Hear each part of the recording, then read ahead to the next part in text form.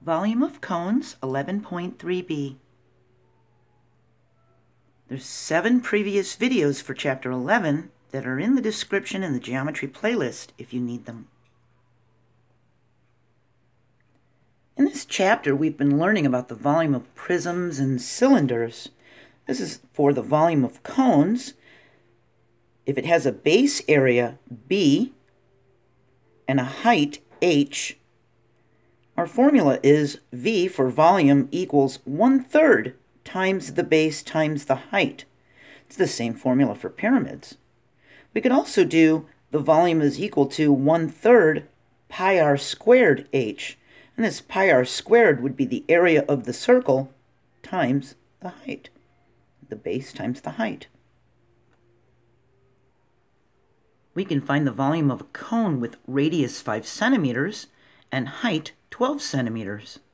So remember, the radius is half the diameter. So it's from the center point of the base to this side. Using the formula, we would do, for radius squared, we would do 5 squared. And that would be times height, 12. That would give us 25 times 12, which is 300. So we have 1/3 pi times 300. That would be 100 pi centimeters cubed, which would be approximately 314.159, and so on. We could round this to the nearest tenth as 314 and 2/10 centimeters cubed. We can find the volume of a cone with a base circumference of 21 centimeters and a height that is 3 centimeters less than twice the radius. So it'd be 2 times the radius minus 3. We use the circumference to find the radius.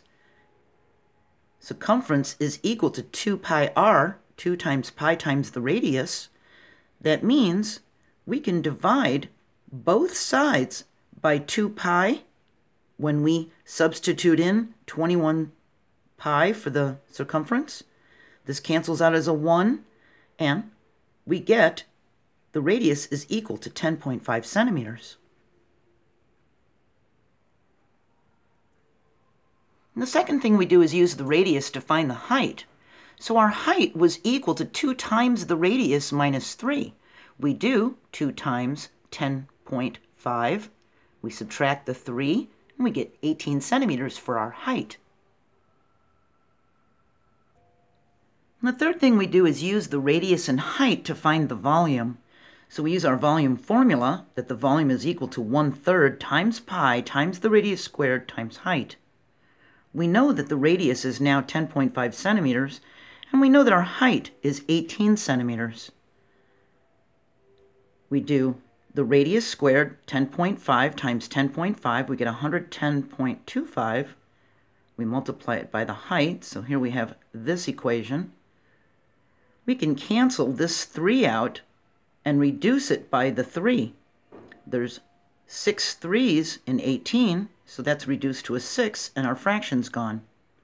Now we have pi times 110.25 times 6.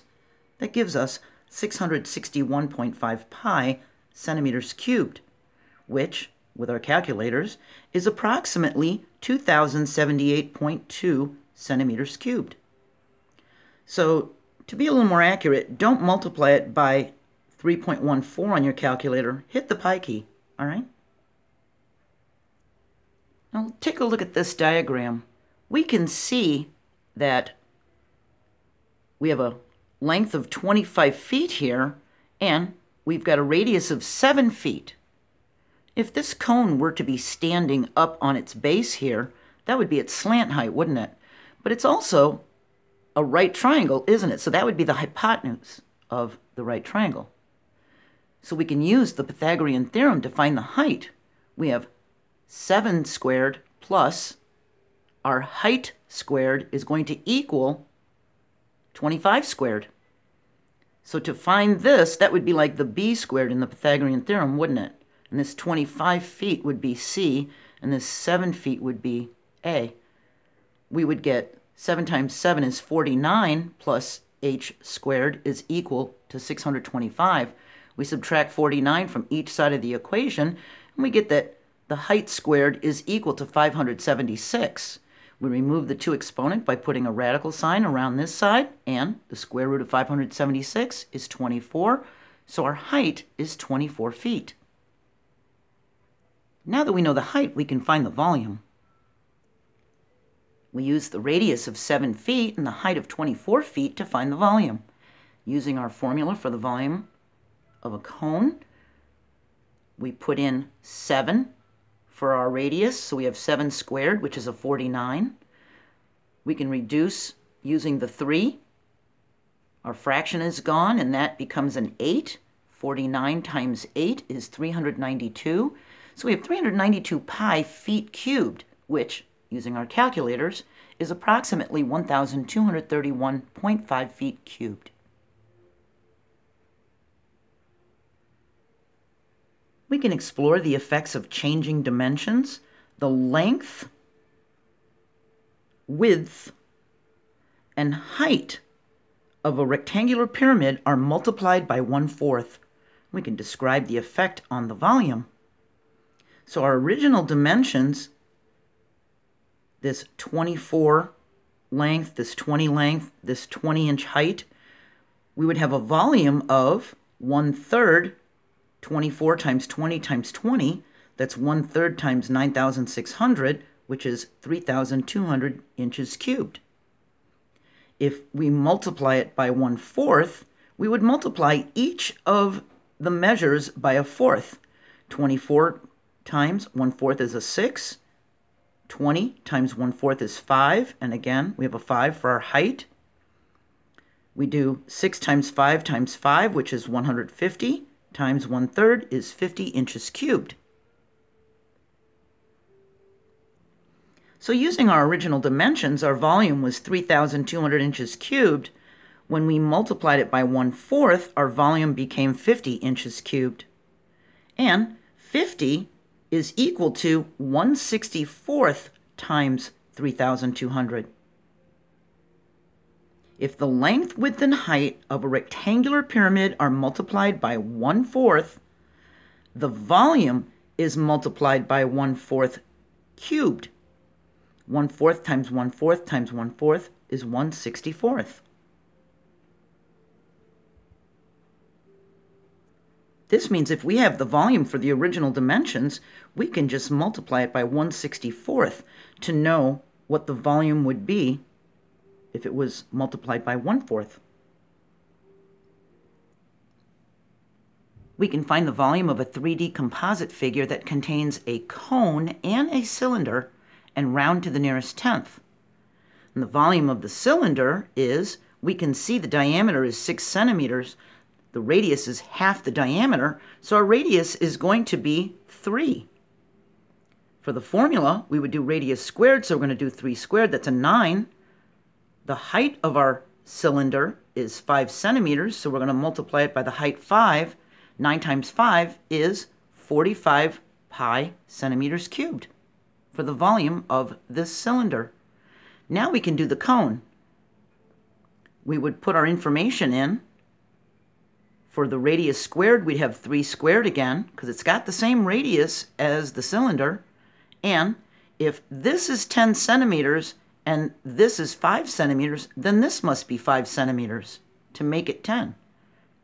My drawing is not in proportion, but using these numbers, we would have 3 squared times 5, which would be 9 times 5. We can cancel out this 3 and that 9 as a 3. There's 3 3s and a 9. So now we just have pi times 3 times 5, which is 15 pi centimeters cubed.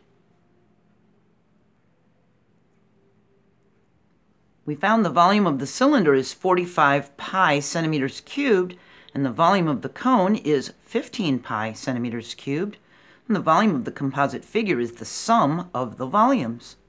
It would be 45 pi plus 15 pi, which gives us 60 pi centimeters cubed, which on our calculators is approximately 188.5 centimeters cubed.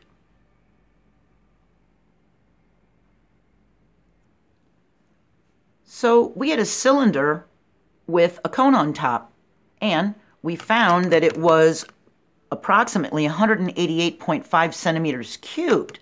But what is the volume of the composite figure if the cone is inverted into the cylinder?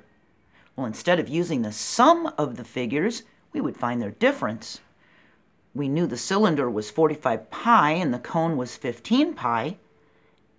If they had the same diameter, same radius, same height as this one, it's just the cone is now inverted, we would do 45 pi minus 15 pi, which is 30 pi centimeters cubed, which is approximately 94.2 centimeters cubed.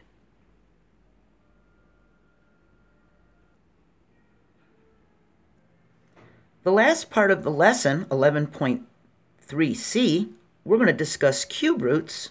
Then we're going to get into chapter 12, which is all about circles.